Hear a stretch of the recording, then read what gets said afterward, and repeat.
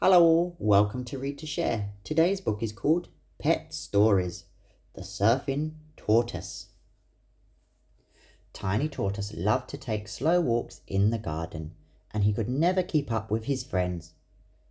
"You're even slower than Snow," said Dog, but Tiny Tortoise just carried on walking. One day Tiny Tortoise noticed the biggest, shiniest leaf he'd ever seen. This looks like the perfect place to rest. He clambered onto the leaf 1 foot at a time.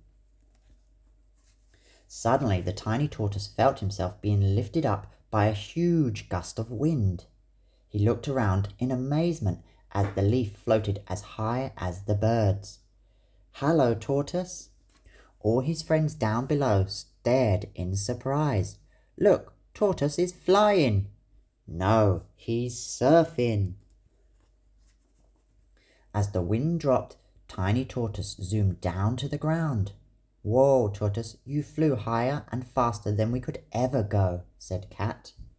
Tiny Tortoise gave a huge smile as his leaf flew away. No one ever made fun of Tiny Tortoise again, and animals would visit the garden from afar and wide. "We've come to meet the surfing tortoise."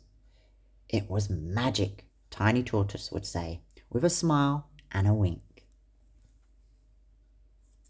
The end. Thank you for listening. Please look for my next story. Thank you.